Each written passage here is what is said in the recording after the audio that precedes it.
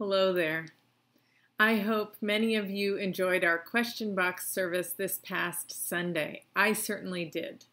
From the tough questions such as what's good to eat right now and what birds eat humans, to the other questions that ask deeper questions of will the church ever reopen? How are we being changed by this? It was certainly a wonderful service for me to be able to answer some of your questions. I really looked forward to that and enjoyed it. So a well-known secret about me and many other ministers is that Sunday afternoon we take what's known as the preacher's nap. And there's a lot of build-up around a Sunday service, and so Sunday afternoon is just the perfect time for a nap. But seeing as how we're in a pandemic right now, part of my pandemic care plan is taking as many naps as I can. And so I've been taking a lot of naps these days. But this past Sunday, I was laying down for my preacher's nap, and I received a text from Twinks Hastings, our Director of Lifespan Religious Education. So I'm on a group text thread with Twinks and Karina Stroh, our Admin and Finance Director. And Twinks texts us and says, "Did you hear that the sandwich board out front of church had been vandalized?" Now, many of you know our Black Lives Matter sign was stolen, I don't know, maybe a month or so ago.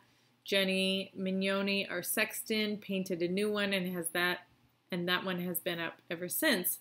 So I heard the sandwich board was vandalized and was like, oh no, not again. What did they do? So Twinks went over to check it out, and Karina and I waited with bated breath to see what they did. And here is what they did.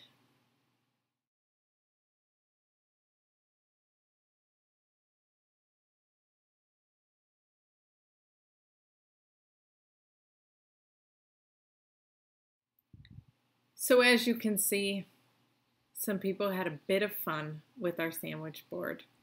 Now, in regular times, I am not a fan of vandalism, but vandalism like this, when there were many other words they could have chosen, I actually think is kind of funny, actually quite funny.